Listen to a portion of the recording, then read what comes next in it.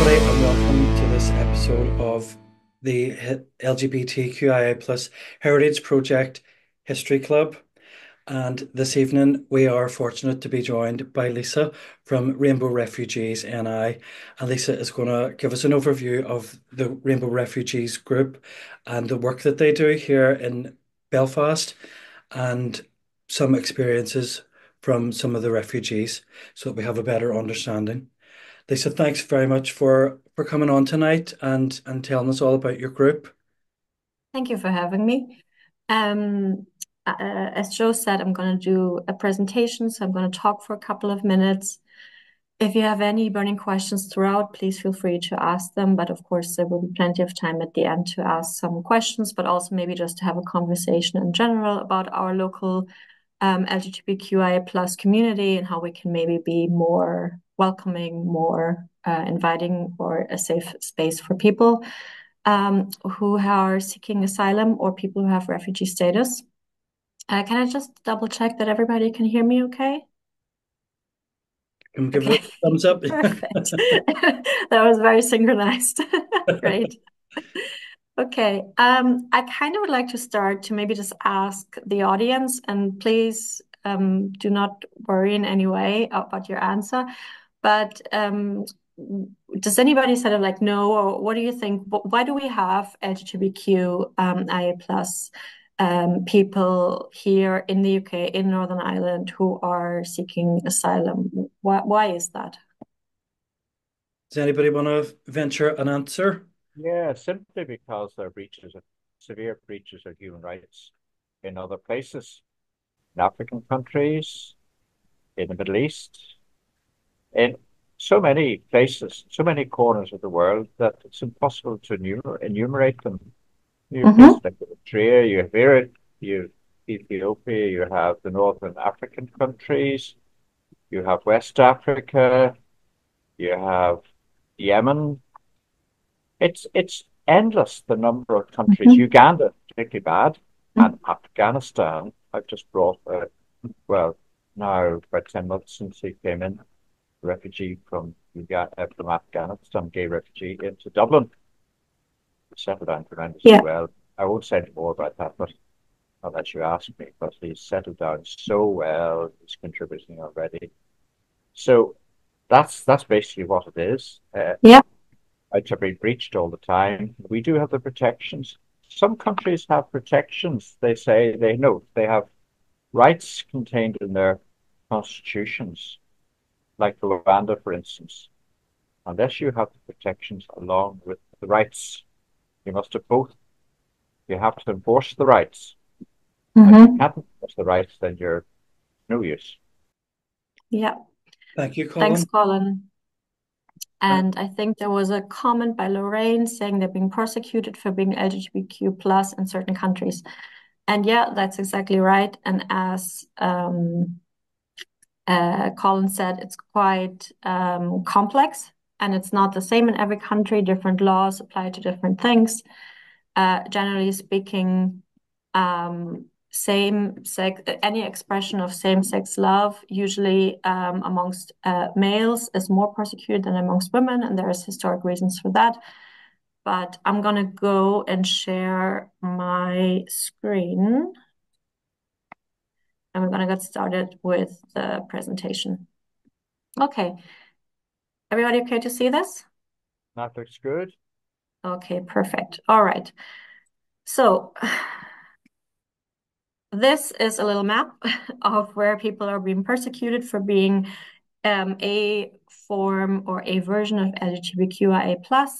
It is still criminalized in 63 countries all over the world, which is basically roughly a third of all the countries that we have.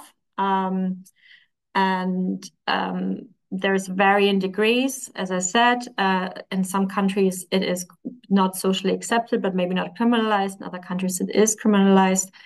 The good news, I guess, here is that when we started Rainbow Refugees over 2 years ago, the number was higher than it is now. Although in some countries they have introduced new pieces of legislation that criminalizes LGBTQ. people. So there is a bit of a sort of like it kind of one step forward, two step backwards, maybe type of situation. Um, and of course, there is, even if the laws exist, maybe even laws existed to protect the community, there's still a lot of homophobia, there's still a lot of stigmatism.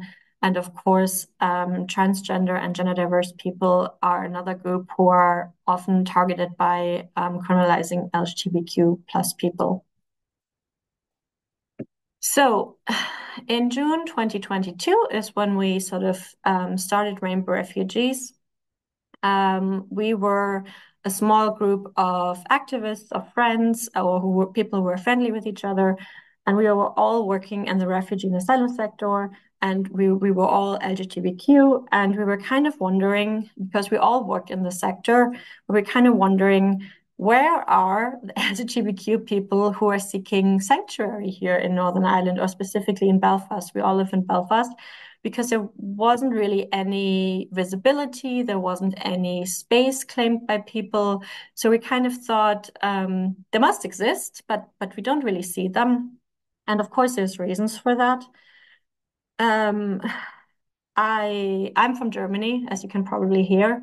And usually in bigger cities in Germany, people kind of claim from different communities, people kind of claim their own space. So they kind of either can empower each other, or sort of like, have the confidence to claim various spaces. But I think in Northern Ireland, it's kind of like a mix of maybe the very specific history in Northern Ireland, the very hostile UK asylum system, maybe also, I don't know, legacies of the trouble, and also maybe and also that it's just quite small. So you just kind of, you can't really hide. And like, like in Germany and Berlin, you can kind of hide in a big city. You can be part of a community and not having everybody know your business. Whereas here, I feel like that's not really the case. So there's various reasons why people basically couldn't claim the space for themselves. So we were kind of wondering about that, and also we got sort of like more and more worried about the anti-migrant rhetoric that were kind of like in the political space, in the public space, in the media. So which all sort of like just kind of like gave us a little push. So we were kind of like, okay, we really have to do something here. So we kind of started by putting out a call on social media. And that was kind of like the flyer that you can see here on the left side. So we just wanted to kind of like do a session on Pride. We were kind of hoping that we could maybe join Pride if we have a group of people, to just kind of like show that visibility. And obviously Belfast Pride is a place to be really visible. So that was kind of like the original thinking. Maybe we can have a place in Pride, and we can create visibility through that. And we can sort of like walk with our flags that refugees are welcome, and sort of like kind of show that people are welcome and that we are here, and sort of like, make them feel safe like that. So we put out the call on social media, and we received quite a few responses, and we sort of like immediately learned, okay, so this is actually needed. This is actually something that people want and that is needed. But as you can imagine, we were kind of, we were just really, really young in our sort of like development, and we weren't quite sure yet what it actually would look like. So kind of like Pride 2022 was kind of like our first sort of cornerstone. And we asked people to come and see what it could look like. And we had a workshop, and we wanted to ask people what would it be that makes you feel safe to basically walk in Pride? Because by then we've learned that a lot of people are not people who are LGBTQ and are here, they're not out because they are very worried about that their communities of origin here would know about this. There's still a lot of homophobia. People were very worried about things getting back to their family and their countries, in their home countries. So even though people sort of like were seeking safety and seeking sanctuary here and kind of like going through the asylum process, they maybe could be out amongst local friends in terms of I'm gay or I'm bi, but they couldn't be out when they were with friends, maybe from their home country. And also vice versa. A lot of people said, oh, I don't actually tell people that I'm seeking asylum because, and I get stigmatized immediately. I sometimes tell people, I'm studying or I'm just a migrant or, whatever, because I don't want to tell them because then people see me in a very specific way and I hate that. So, we kind of like learned a lot in the first couple of weeks. I'm starting to work with the group. And what was kind of very clear that safety and sort of like staying anonymous was a really, really huge deal. So we were able to create these beautiful masks that you can see that people did for themselves. So the masks kind of represent different flags where people are from the different countries. And the countries were sort of like also represented on a placard, and that was from where LGBTQ is at the time. I mean, this is a moment in time, 2022, where it was still criminalized. So that was kind of like our sort of like origin story. Um, and now it's over 2 years later, and we have grown into a community group where sort of like our number one thing is building community. We offer practical support. So the group is currently run by 6 volunteers, and we all sort of work in the sector, and we all have different skills, and we all have sort of like our own network. So we offer practical support to people around support with their asylum interviews. We signpost to different statutory services or to other charities. Because we're volunteering, we can't really do a massive amount of casework. Of course, we try to help as much as we can, but sometimes it is much better to actually signpost to the organizations that we are paid for and have professionals within that specific sort of like area. We do some campaigning. I'm going to talk a little bit more about that later, about a report that we brought out. We go to protests, we go to rallies. We try to make sure that when people sort of have a story, if people want to tell their story, try to make sure, okay, how can that person be helped to tell their story or supported in a safe way? And we try to do a lot of cooperation that can look in very various different forms, but with other community groups, with other organizations and charities. Basically, anybody who is interested in supporting LGBTQ people who seek asylum and or have refugee status here in Northern Ireland. I hope it's okay that I'm saying Northern Ireland. I could also say the north of Ireland. I'm from Germany, so please don't read too much into this. I might also just change it, whatever comes first, basically. So if we talk about our community, we talk about our group. So the one thing we always do is we have a monthly meetup. So we meet in different places. And we have a lot of fun, and kind of like fun is the number one thing about those meetings because life is very hard and very difficult, as you can imagine.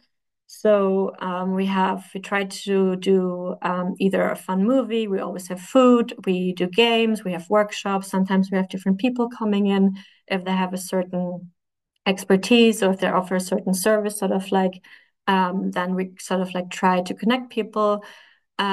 Twice we've run a sexual health clinic. Yeah, lots of different things. And it kind of like takes a different form every month. And of course, this month we do a Halloween meetup because just the season.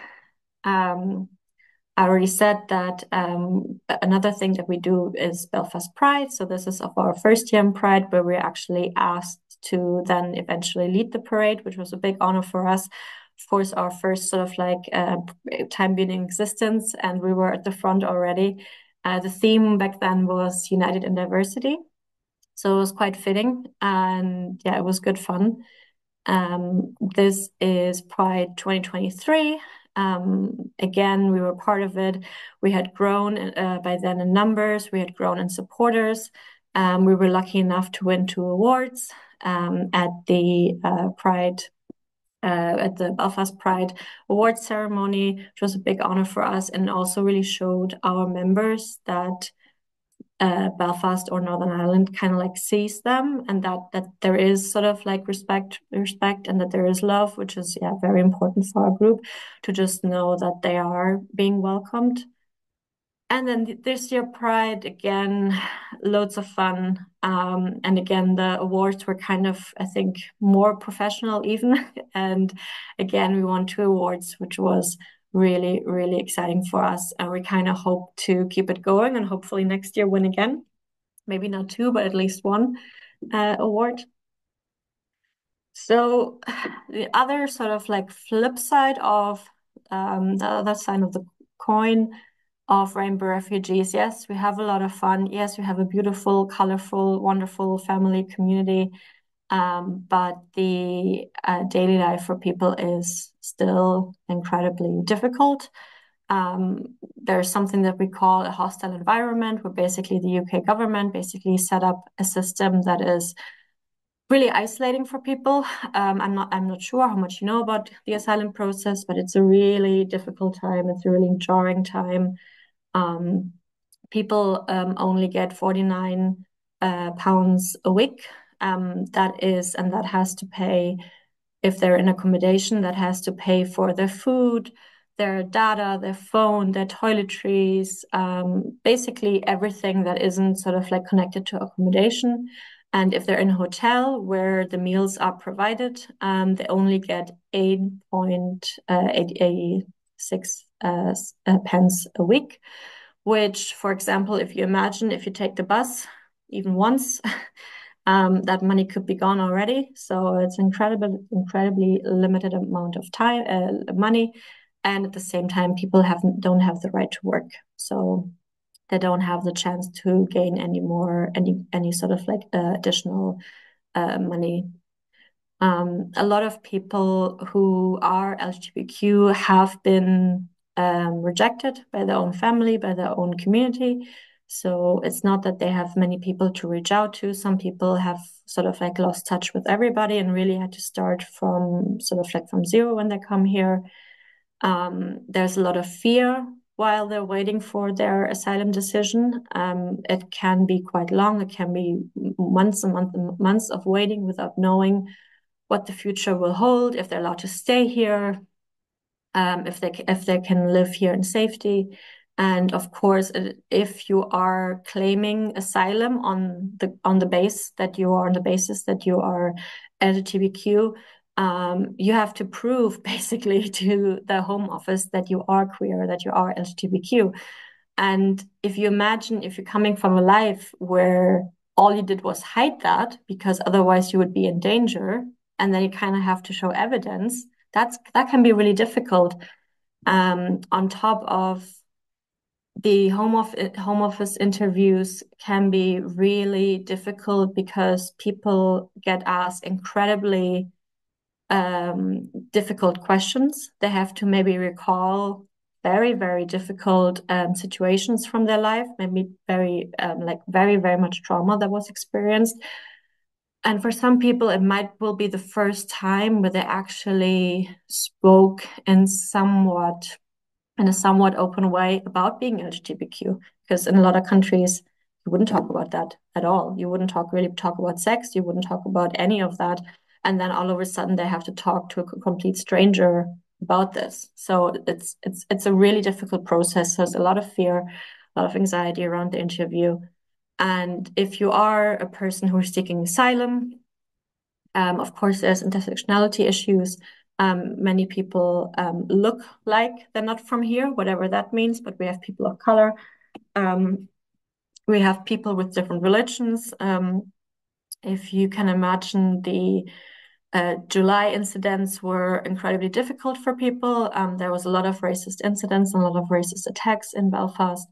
And that's really difficult to navigate for people who get sort of like triggered, because that actually reminds them maybe of situations that they have felt when they were at home or something that happened to them. And then they came here and all of a sudden they feel like, again, oh, I actually can't really leave my apartment. I can't leave my house because I'm worried that I'm going to get attacked on the streets. So the summer was a really difficult time for our members.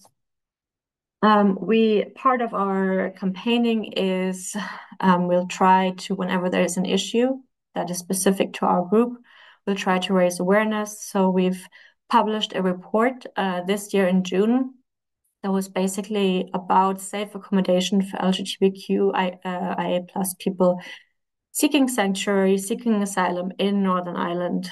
A lot of people get put up with other people in a house, in a hotel. These are people they don't know. Sometimes these are people that come from the same country as them. Sometimes they come from a different country. And unfortunately, the levels of homophobia are extremely high. And what we found out through our members is that a lot of the accommodation is not safe for them.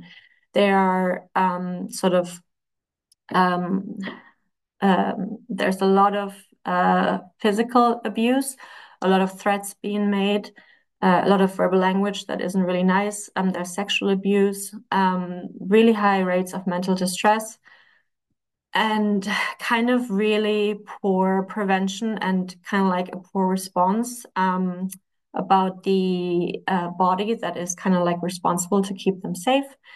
It kind of doesn't really fall in the same category as domestic abuse, which we kind of think it should because it is happening within the domestic environment, but it's kind of treated differently. And we've had some really, unfortunate incidents where those cases weren't handled correctly. So we compiled a report and we were kind of like that came along with a set of recommendations for different bodies, how to actually keep people safe when they come over here and are being accommodated. We've also done a survey amongst our members and amongst the wider community. And basically, the results were quite staggering. 78% of respondents have experienced some form of abuse or violence from other refugees or asylum seekers. And that was on the grounds of being LGBTQ. 74 reported bullying, consistent with so-called honor-based abuse, which is kind of like saying, if you're Muslim and I'm a Muslim and I'm telling you, you bring shame to the Muslim community because you are gay. So that's kind of like what we mean with that. And actually 44% have tried to take their own life. So that is an insane high number if you think about it. So it's a really, really big problem. And we try to support people. Another reason why we feel like a safe space is really needed for people, a space where people can talk about these things. And we try to signpost as much as we can, especially around mental health. Another finding that we had was that 78% said that they were concerned that the interpreters would report details of their sexuality to their community. So again, it's often the case that you become an interpreter, you have your own language, and then if you live in the same sort of like country or the same area, you're part of the same community. So you could find somebody who's part of your community or from your country of origin, and then they're also your interpreter at health or your asylum interview or whatever.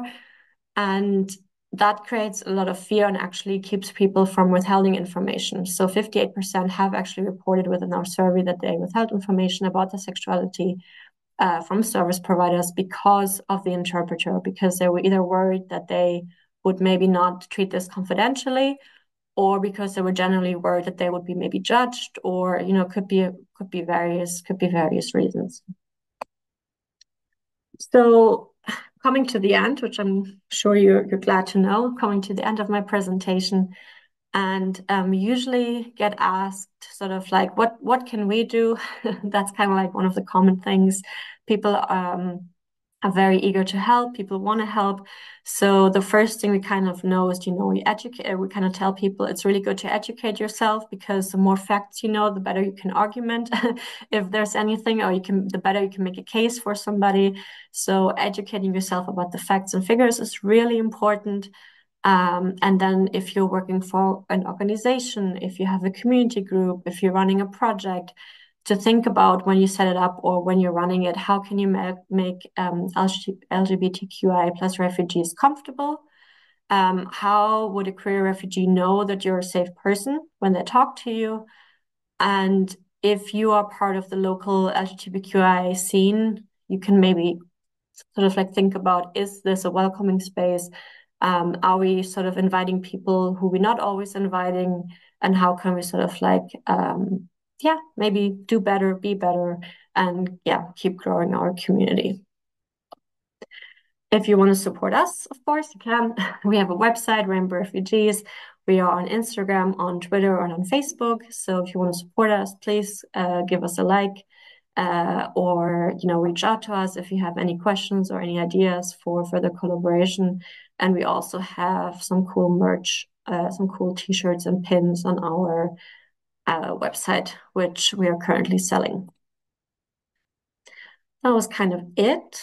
I'm gonna stop sharing my screen. Yeah, I kind of hope I was within the time limit, and I don't know if you already have a question. No, okay, that was from Katrine actually, who is here as well. And Katrine is also part of the board. I don't know, Katrine, if you want to quickly say hello, and maybe you can think if I don't know if you're still there, and if not, that's fine too. I know we were here for emotional support as well. Oh, there she is.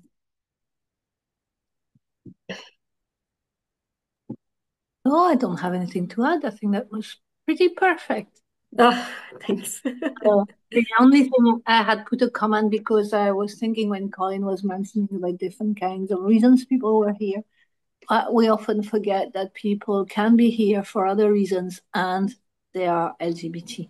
So Yeah. sometimes we find some of our members have been people who did not come originally seeking asylum for being LGBT necessarily, and then it just happens. So I think sometimes people kind of assume that you'll be a rainbow refugee if you come from certain countries, but you can also come from much wider range of countries than people think. But I think, yeah, you've said it all in a nutshell. I have a wee question, Lisa. Yeah, of course. Just for people who maybe aren't aware, can you explain the difference between a refugee and an asylum seeker? Yeah, absolutely. So if you think about the sort of like the process, as a journey or, kind of like different statuses, so the overall umbrella term is your immigration status. So I'm not from here, so I also have an immigration status. And the sort of like under international human rights law, everybody has the right to seek asylum. So when you arrive here in Northern Ireland, in the UK, you have, and this is why it is insane to talk about illegal migration or sort of like illegal, because it's not illegal to seek asylum. You're allowed to do that. So when you first seek asylum, when you make your claim and you're in the system and you're waiting for your decision, that is what we call an asylum seeker. And it comes with a very specific sort of like sets of rights and responsibilities. So you don't have the right to work. You don't have no recourse to public funds, but you do get accommodation. You basically get taken care of. That kind of like the basics are being taken care of, but above that, there isn't really much anything else for you to do here. You just kind of have to wait. Once you get a positive decision, you get your refugee status, and you kind of like, by UK law, seen as a refugee. But it really doesn't. It basically means you have the same rights as everybody else who lives here. So there isn't really a lot of different. There is something about being reunified. Is that the right word? Reunited with your family. That it kind of like clicks in when you get refugee status. But apart from that, it basically means you have the right to work, you can study, you can access benefits. Like kind of like all of that. But the UK government is being, especially the former one we had, was being quite sort of like tricky with different statuses. So Now we actually have ended up with a bunch of different statuses. So you have the different resettlement schemes, that those were, whenever the UK government is talking about safe and the safe routes, the legal routes, they're basically talking about a really small amount of people that this UK government basically decided there are the right people to sort of good. There's often like a good and a bad refugee kind of like rhetoric, or kind of like, illegal and legal refugees and all of that. But the UK government basically has run programs for people from Syria. It has run a big program for people from Ukraine, which I'm sure you've all heard about. It is currently running a program for people from Afghanistan. Very small number is coming here to Northern Ireland. And we've also had a program for people from Hong Kong, it's called British Nationals overseas. So those people are also technically refugees in the sort of like broader, wider, global sense, but the UK government doesn't call them refugees. So they have kind of like either international protection or humanitarian protection, or there's all these sort of like, so it gets actually really, really confusing. And when we're talking legally, we have to be quite specific, but generally, as I said in the beginning, if you seek asylum, you're an asylum seeker. And once you get your positive decision, you are a refugee. Sorry, one thing probably worth adding is even when you have refugee status, that can be for a very short number of years, and then you have to apply again. So it keeps people in quite an uncertain situation for a long time. Yeah. Oh, so the refugee status is not it permanent? depends a little bit. It can be between 1, 3, and 5 years. And again, it kind of depends on which way you've entered the UK, which program sort of, so it can be difficult. For example, now with Ukraine, the Ukraine government has made it quite clear that they kind of don't want people to get really long visas or really long immigration statuses, because they are hoping that the war is over soon, and then they want people to come back and basically help to rebuild the country, which you can understand from sort of like, yeah, of course, but what that means that in the meantime, people who maybe have fled and now, especially if they have children or something, they kind of want to build a life and kind of want to have that security, that safety, but they still have a very short permission to stay because of exactly that. So it can be quite tricky because it can be quite difficult to navigate what is ethically legal, sort of like what is the right way to go about these things. And there are very, very few safe routes in, statutory routes in, government approved routes in. I brought an asylum seeker in from Kabul, from Afghanistan, through the Irish government. It took me from the 6th of May last year until February to get him in. It was a good process. It worked very well, but I had a lot of help. I had to get him accommodation. We had to get €10,000 raised. Now, the Irish government were quite good. They said 7,000 would do all right. But we had a community group centered around that particular gay guy. He's now in Dublin with friends of mine. It's a very moving story. He left his mother behind, who's a women's rights worker. So technically speaking, she would be entitled to avail of the Irish scheme for safe route in, but she doesn't want to because her husband's there and her family are there. So there are all these terrible things, decisions people have to make even before they leave. It's very, very difficult. Now, with my friend, and I've been down to see him, he can't come up north, so I go down and see him from time to time. He's now hoping to get to Trinity next year to study law. Very, very bright, very good English. 23. Gosh, get through the world. He's a wonderful guy. These are gifts to us. A lot of these people we meet are gifts. They've had to struggle very hard. They've had to work so hard.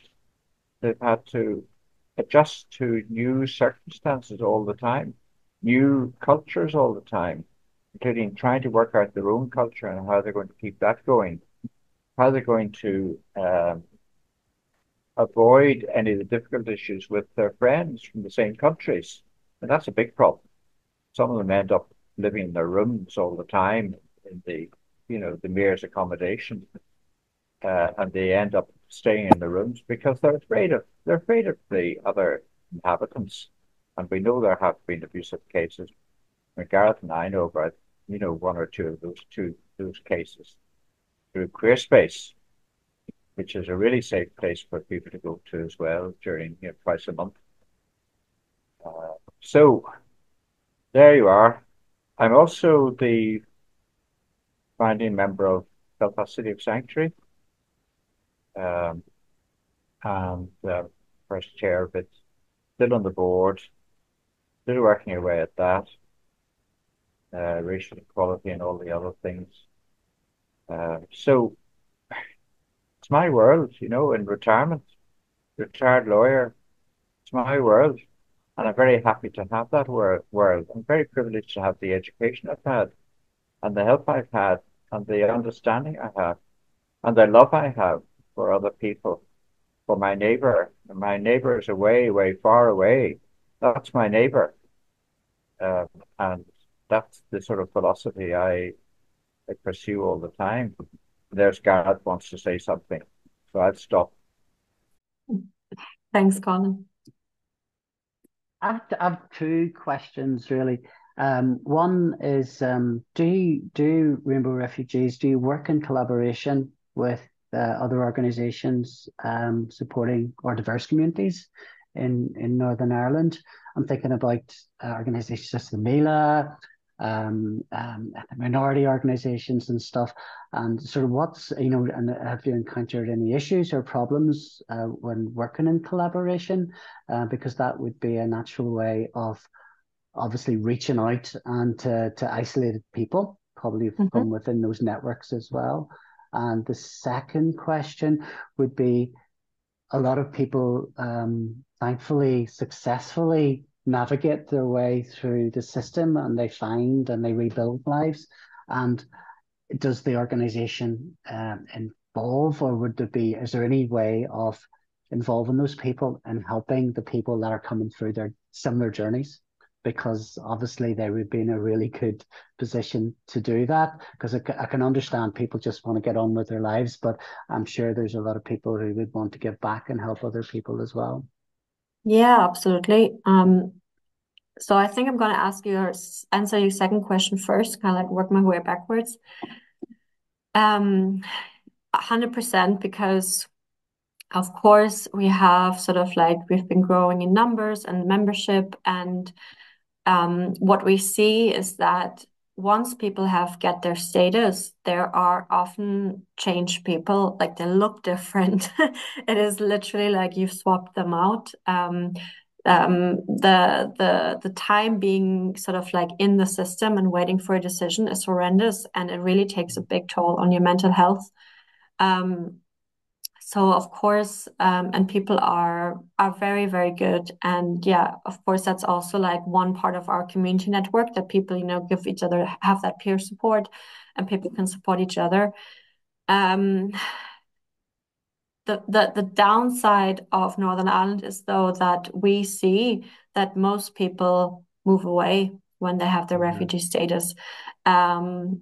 That is for different reasons, employment being number one. There are much, much better opportunities in England and Scotland in terms of how you get into employment than here.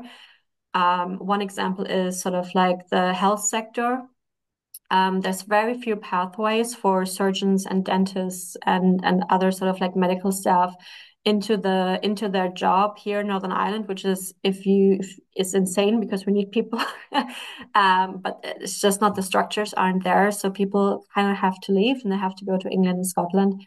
And of course, if you're LGBTQ, the community is of course much, much bigger and more diverse in England, for example. So we've I had, can imagine also for sadly, housing as well.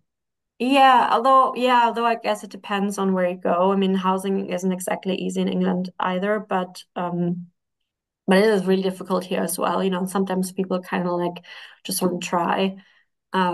But yeah, I mean, employability and sort of just like I think employability and kind of like a bigger diverse community is a massive pull for people to go, and we've seen many friends leave, sadly. So there is we lose a lot of amazing people, and as Colin said, the people have amazing talents, skills, amazing personalities, and we sadly, yeah, we just lose them because they don't have the right opportunities here.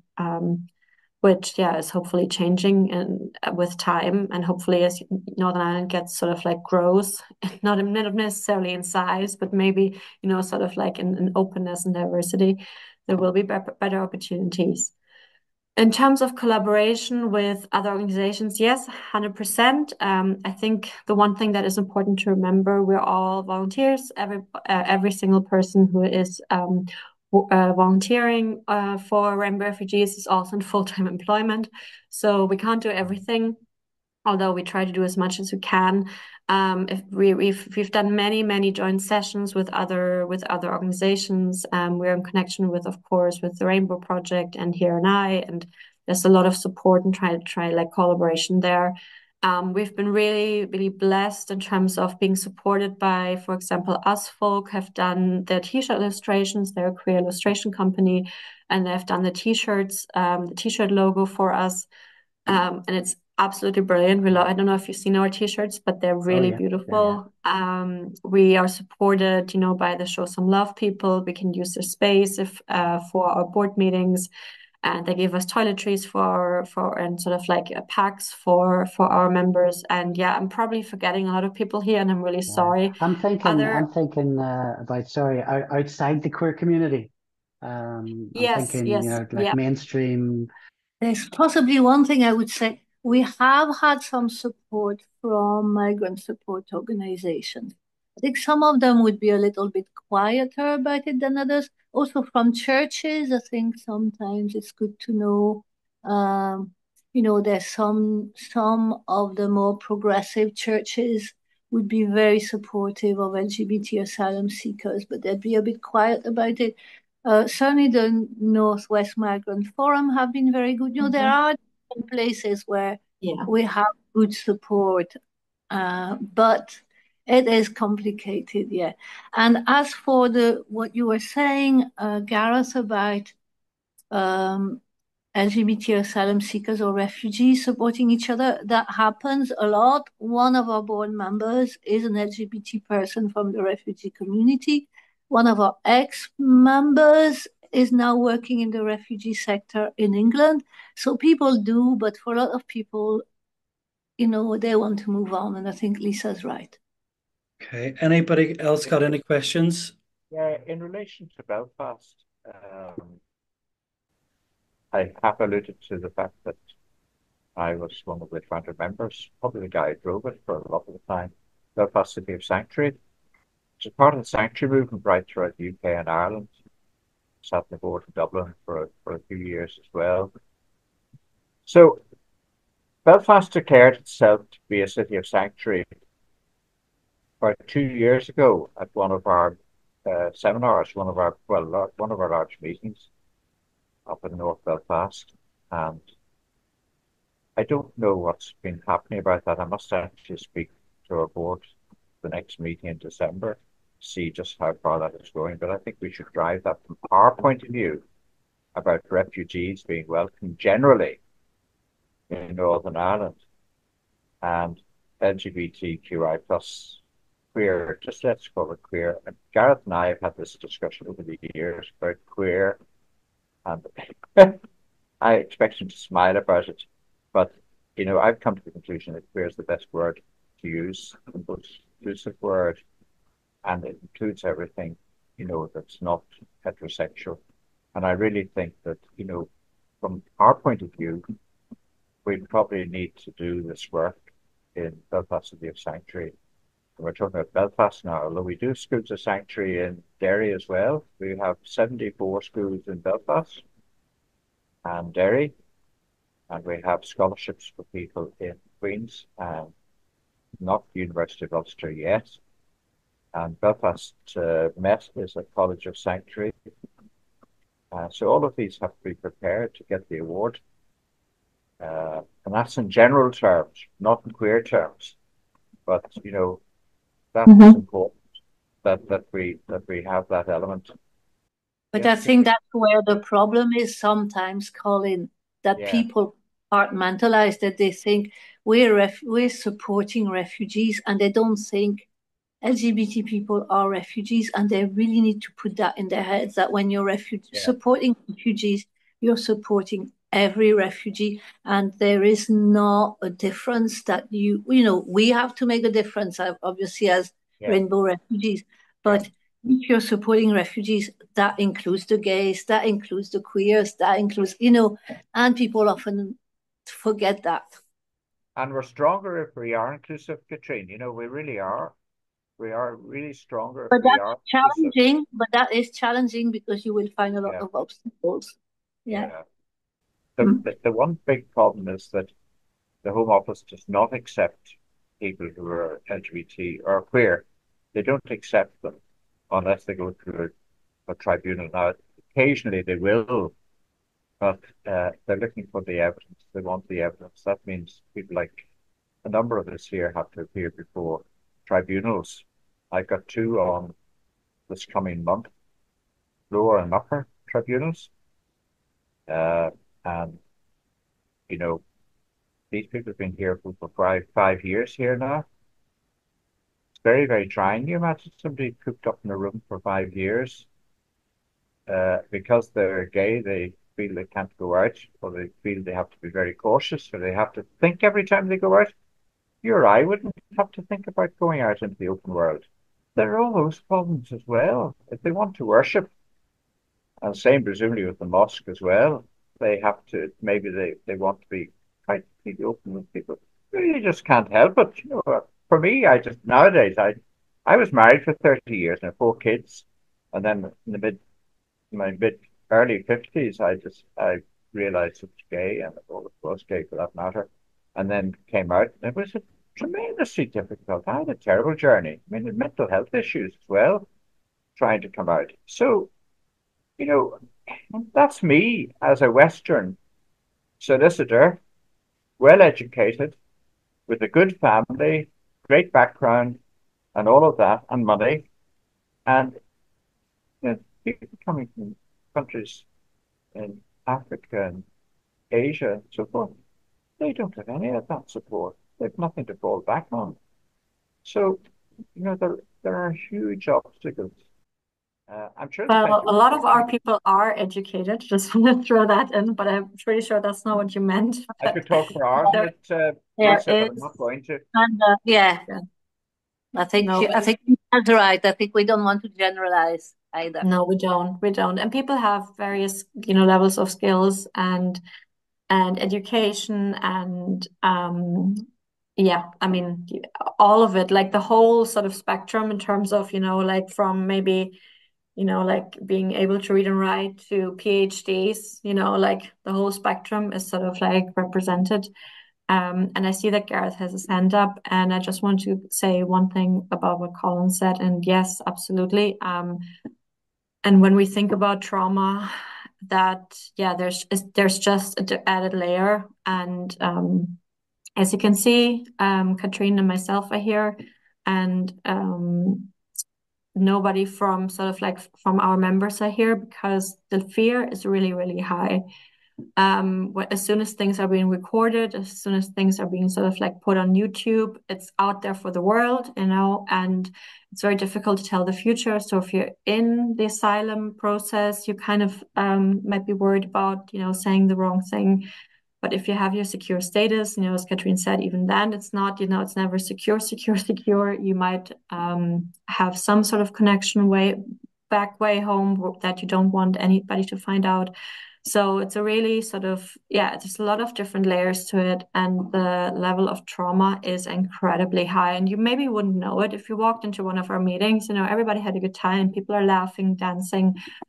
But the experiences that our members have spoken about, the sort of like the things that they had to survive in terms of sexual abuse, human trafficking, um, violence towards them, maybe from their own community, their own family. It's absolutely horrendous. And I can really, really, really, really only say that I'm so in awe of how much resilience people have. And it is absolutely amazing what people sort of, how people can still, yeah, just be present, have fun. And it's really, yeah, it's amazing. Gareth, please come in. Yeah, no, just a positive observation at the Belfast for All rally on Saturday, the anti-racist rally. It was really encouraging to see or to hear many inclusive chants, on trans rights, on queer rights, and mixed up amongst every other aspect of diversity. And I think that is really, really encouraging. So because it must, there must have been people there that give courage to as well. Like, and maybe I'm just making that assumption, but I think it's just really, really good that queer issues are included in Yeah. such an open and public way. So Yeah, no, very positive. we would of course talk to the organizers, and the Belfast activist scene is quite small, so yeah, I think generally we are very lucky with having a very inclusive scene when it comes to queer issues, when it comes to women's rights issues, all of that.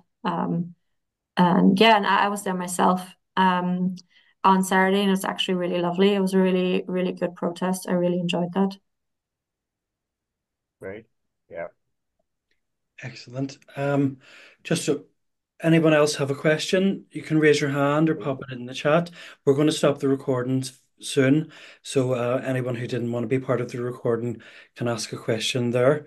I just have a quick question if nobody else wants to go before me. They said just about the UK citizenship exam. Do refugees have to take that?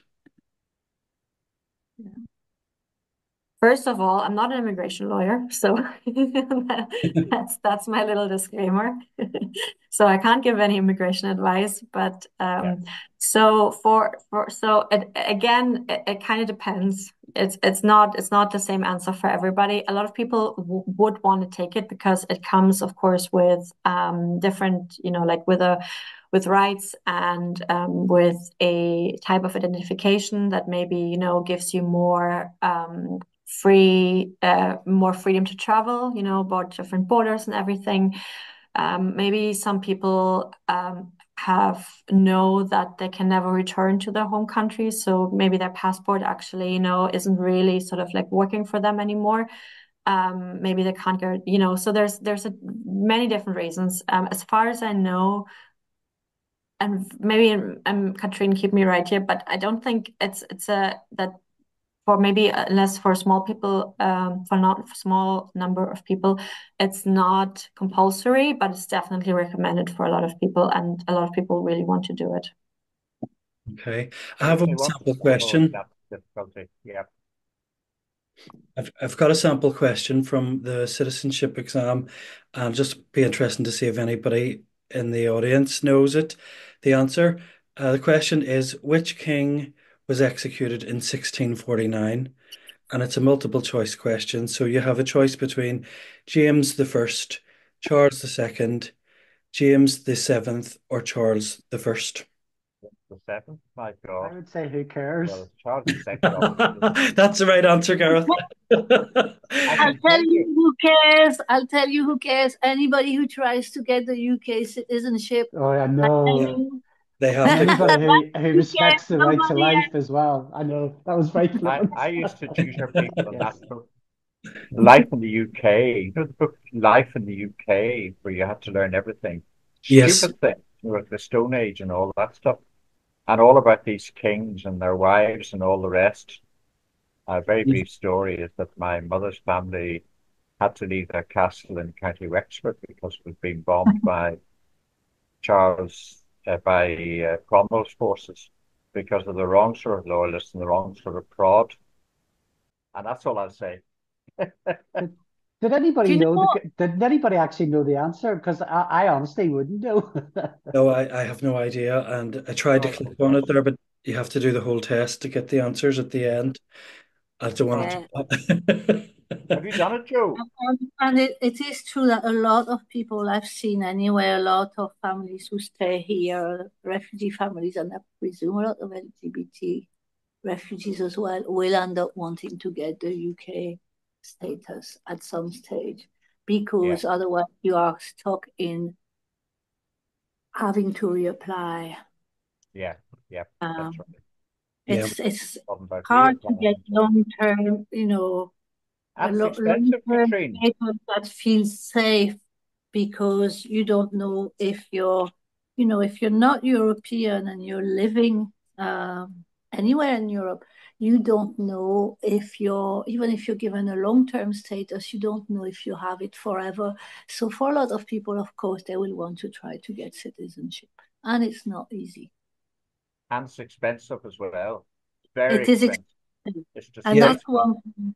that's one thing that often we find when people get refugee status, everybody assumes that's it, they're sorted. They're not sorted. You have to find employment, and then you have to work for your next stage of your immigration status.